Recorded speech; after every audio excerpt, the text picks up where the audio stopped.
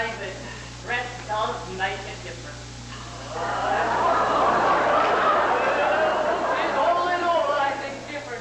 Why, if you was to go now to Claude Hall, I warrant the old lady would recognize you. Ah, there's nothing like polish. Oh, I said to your honor too, but the boy there, he'd be. Now, but has Mr. Donahue been here? I must rub up on my balance in the Jason and Forest. We'll see, sir. Do. And see if there's any letters for me at the post office. I will. Now, Mr. Donahue told me to go on.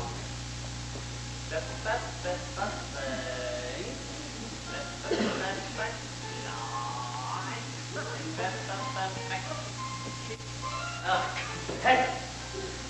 Confound the first inventors of Tertullian, say I. Well, they're as bad as algebra for a country. I can walk a minuet easy enough when I'm four. And have been accounted a good stick in a country now. But these outlandish heathen almonds and Tertullians are quite beyond me. I shall never pass thread them, and that's sure. Mine are true-born English lads, and they don't understand that half French lingo. Has this, has that, has mother. Family mostly don't like to be called has. There, Lucy, so triggered to see you, sir. Oh, show him up. Well, Lucy. Ha! Mr. Akers. I am delighted to see you. My dear Sir Lucius, I've kissed your ass. Pray, my friend, what has brought you so suddenly to Bath? Thanks, Sir Lucius, I have followed Cupid's jackass, and I find myself in a quagmire. In short, Sir Lucius, I have been very ill-used. I don't choose to mention any names. The look on me is a very ill-used gentleman. Pray, what is the case? I ask no name. Mark me, Sir Lucius. I fall as deep as need be in love with a young lady. I can't take my part. I follow her to Bath. I send word of my arrival and receive answer that the lady is to be otherwise disposed of. Now this Lucius, I call him ill-used. Very ill upon my conscience. Pray, can you divine the cause of it? Oh, I will. She has another lover. One dapper. Who I'm told is now is back. Oh, slanders, lies. He must be at the bottom of it. A rival in the case, is there? And you think he has supplanted you unfairly? Unfairly? What, to be sorry he has. He never could have done it fairly. Why, sure then you know what's to be done. Now I upon myself. Well, we wear no swords here, but you understand me. What? Oh. By him? Oh, to be sure, what can I mean it? But the gentleman has given me no provocation. Oh, no, I think he has given you the greatest provocation in the world. Can a man commit a more heinous offense against another than to fall in love with the same woman? Oh, by my soul, it is the most unpardonable breach of friendship. Oh, breach of friendship? Why? Oh, but I have no acquaintance with this man. I never saw him before in my life. That's no argument at all. He has the less right then to take such a liberty. Well, gad, that's true. Will I grow full of anger, Sir Lucius? Will I fire a pace? Well, I find that a gentleman may have a deal of valor in him and not know it. Couldn't I contrive to have a little right on my side? Well, now what the devil signifies right when your honor is concerned? Did you think Achilles or me little Alexander the Great ever inquired where the right lay? No, by my soul. They drew with their broadswords and left the lazy sons of peace to settle the justice of it. Your words are a grenadier's match to my heart. I certainly do feel that valor must be catching. I feel kind of courage, as it were, rising, a kind of valor, as I may say. Relenting hands and fingers, I'll challenge and direct. Ah, me little friend, if we had blunderbuss hall here, I could show you a range of ancestry in your trigger line that would furnish the new room, each of whom had killed his man. For though the mansion houses and 30 acres have slipped through my fingers, I thank heaven Our honor and the family pictures are as fresh as ever. Well, I have had ancestors too, so there's just every man among colonel or captain is deep in the militia. Odds, bales, and barrels, say no more. I'm braced for it. The thunder of your words has soured the milk of human kindness in my heart. So, as a man in the place says, I could do such things. I could drink my blood. Come, there must be no passion in the case. These things should always be done civilly. I must be in a passion, Sir Lucius. I must be in a rage. Oh, you, Sir Lucius, let me be in a rage if you love me. Come now, here's pen and paper. Oh, I would the ink were wet.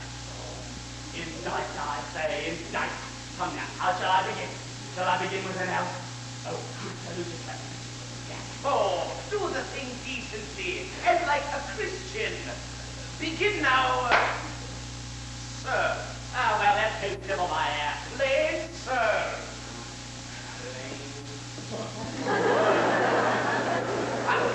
To prevent the confusion that might arise from our both addressing the same lady. I will undress me. I shall expect the honor of your company. What? Don't asking of your dinner. Hopefully, be easy. Settle our pretensions at, let me see, at, to be sure, why not? In Kingsmead Field. Why, in Kingsmead Field will do. In Kingsmead Field. Damn it. We'll take it up. I got a damnation after all. So, that's Done. well, so, you see now, that little explanation will put a stop at once. One confusion or misunderstanding that might arise between you. Aye, we fight to prevent any misunderstanding.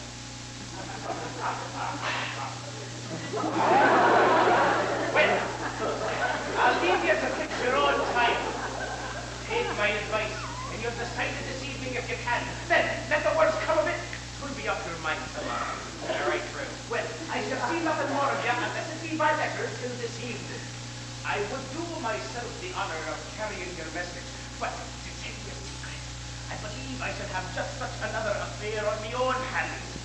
There is a gay captain here who put a jest on me lately at the expense of my country, and I only want to fall in with the gentleman to fall out with him. By my manners, Sir Lucius, I should like to see you fight first. I should like to see you kill him, if it was only to get a little fight. Oh, I should be very proud of it, certainly. Well, for the present, oh, but remember now, when you meet your antagonist, do everything in a mild and agreeable manner. Let your courage be as keen, but at the same time as polished as your sword.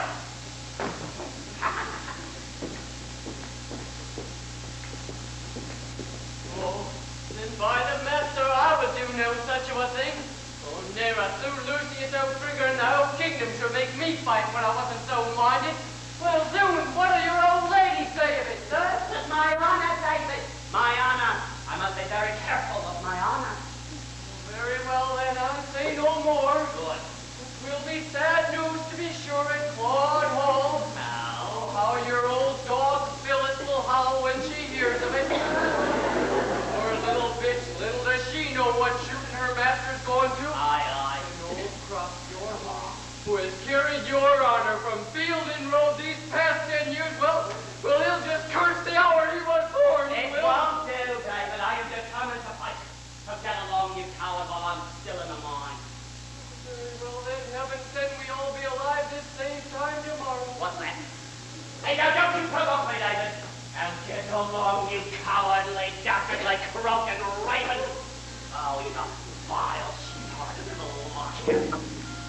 Well, if I hadn't have out King George and the dragon,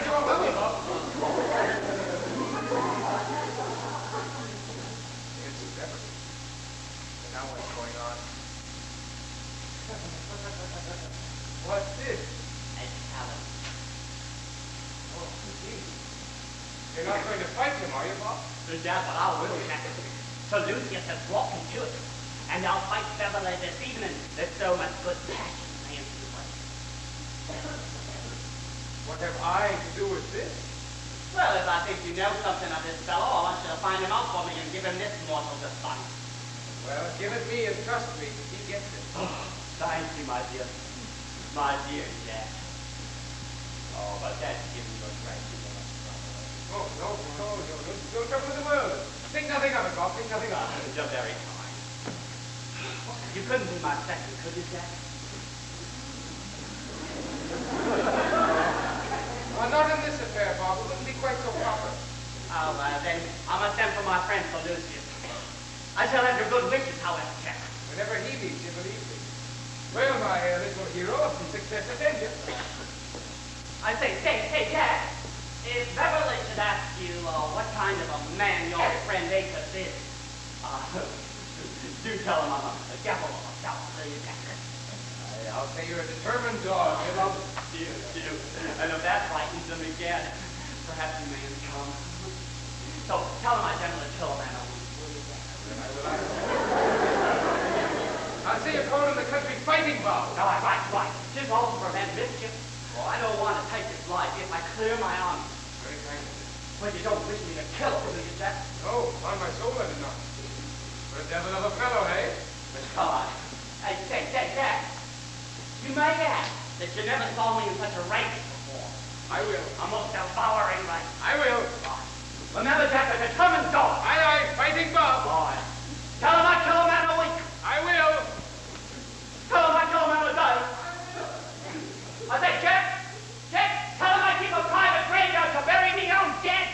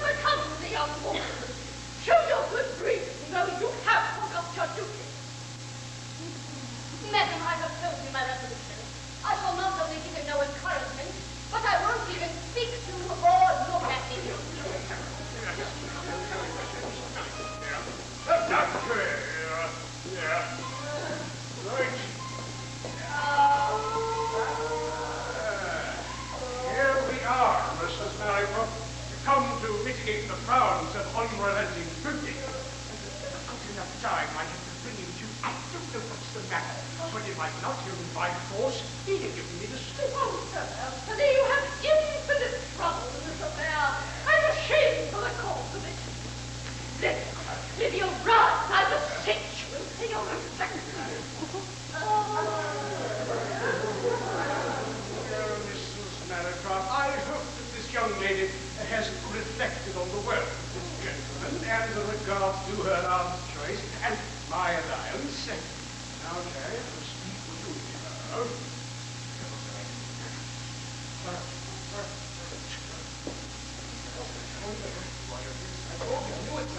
I entreat you to leave us together. I say I will not stir a foot yet, sir. I'm sorry, Sir Anthony, that I asked you and some of my nieces that it's small. Give your turn round. May I not flatter myself this language will assign of cause dislike after my son. Why don't you begin, Rydberg? Speak of public speak. It's impossible that she can have anything, Sir Anthony. She will not say she has. And the pussy wants you. Rather, I trust the hasty and childish benediction will be no bar to Jack's happiness. Why don't you speak? Now!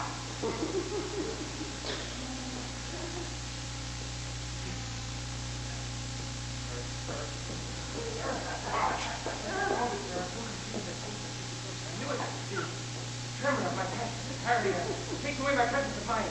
But if you take away your voice, fool nugget, now you go up and speak to her directly, or I shall unlock your door, Sheridan.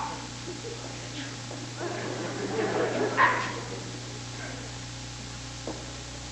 Someone turn around. I must disguise my voice.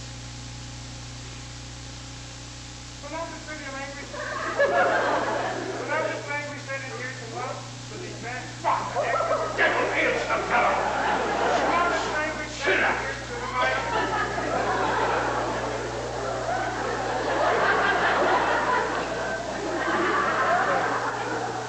Will you speak up, sir, and not stand croaking like a frog in a frenzy? The essence of my all and my modesty, sir, quite choked me up. Ah, yes. Your modesty again. Watch the jack. You don't speak up directly and give me too height. Mrs. Meadowcroft, I wish the lady would favor us with something more than a side glance.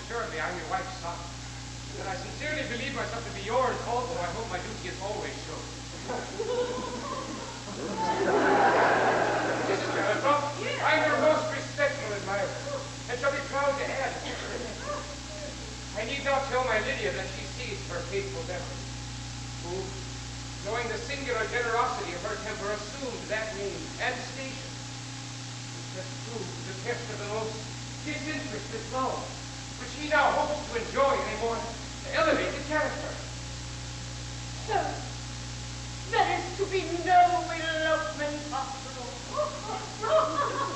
Upon my word, thou art a truly impudent fellow. To do you justice, I think I never saw or feasted for concerted assurance. So you compliment his modesty. Your modesty again. I thought it was damn sudden. Girl, I'm glad you're not the dull, insensible varlet you pretended to be. I'm glad you made a fool of your own father and your daughter. So, your only wish was to please me. I didn't know their names. What?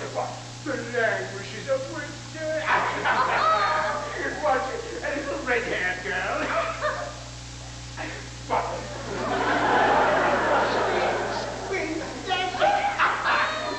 You're a critical dog.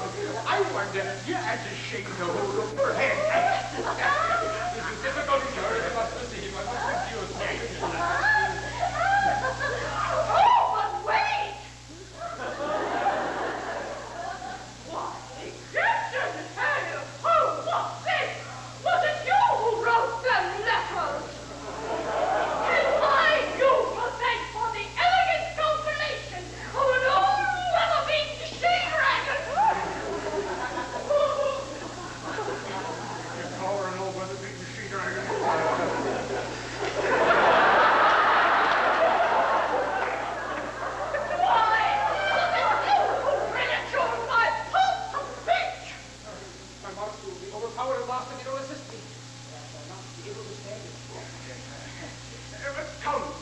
Mrs. Malakoff, let's forget and forgive all life matters taken so clever, sir. I confided in my heart to be so good, you matter.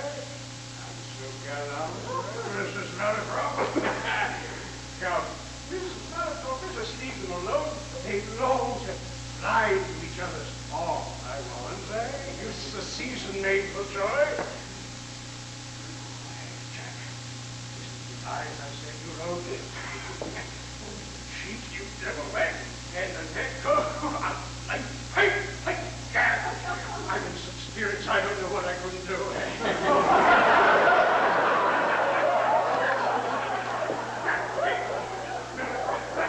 I should like to do a little fooling myself.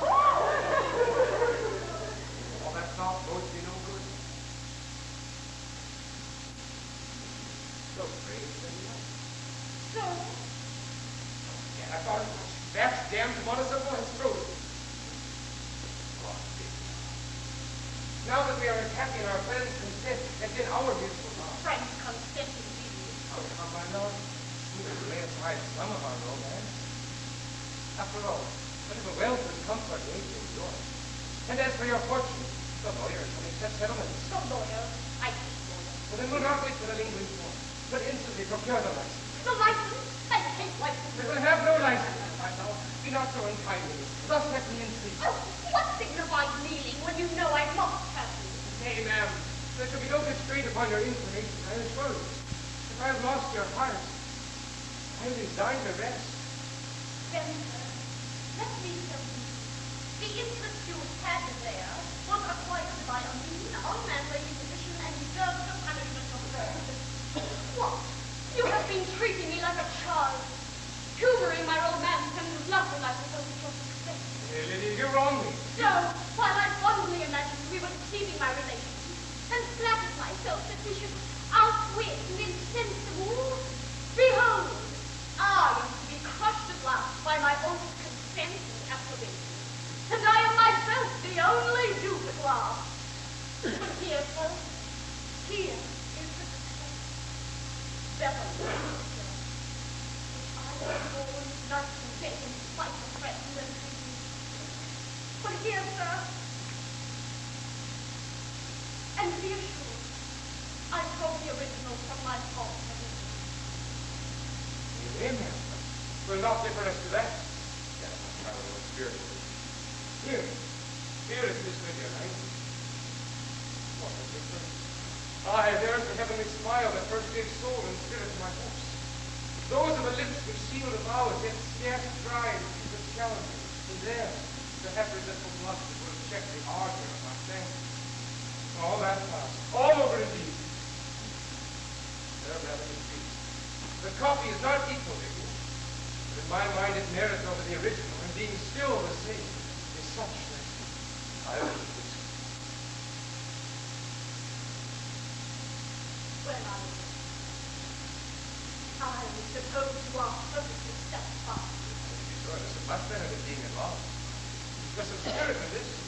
What signifies breaking some scores of solemn promises? All that's of no consequence, you know. To be sure, people will say the lady didn't know her own mind, but don't mind that. Or perhaps there'll be ill-natured enough to hint the gentleman grew tired of the lady and forsook her, but don't let that fret you. Oh, there's no bearing his insolence. Calm down. We must interrupt your billing and cooing a while. This is worse than your treachery and deceit, you base ingrate. What the devil's going on here? This is the oddest billing and cooing I ever heard. What the deuce is the meaning of it? I'm quite astonished. Ask the lady. Well, Moxie, I'm quite analyzed for my part. What's the reason of this? I'm going to be in a frenzy. Jack, you'll not come out with somebody else now, are you? Well, sir, you're not like Mr. Surplus. 3 gentlemen at once, are you? You'll not let me speak. I see the lady can account for this much better than I can. Madam, you once commanded me never to think of Beverly again. For that is the man. I now obey. For from this moment, I renounce him forever. Oh, well, mercy and miracles! What a town there is here! Oh, I'm putrefied! Oh, why, you can't have behaved inspectably with my neighbor, can you?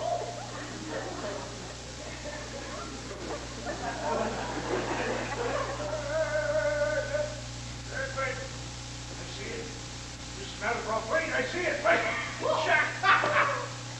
You've been too lively, Jack. No, please, I may have fun. No excuses, Jack. No more. But if you like, why, your father, you wrote, was ashamed before you. Sure you can. No, again. Now, Mrs. Malakoff, will make the peace. Mrs. Malakoff. Now, you must make the peace till the last, Jack's way. And it's all always. It runs in the blood of the family. The blood of the absolute was always impatient.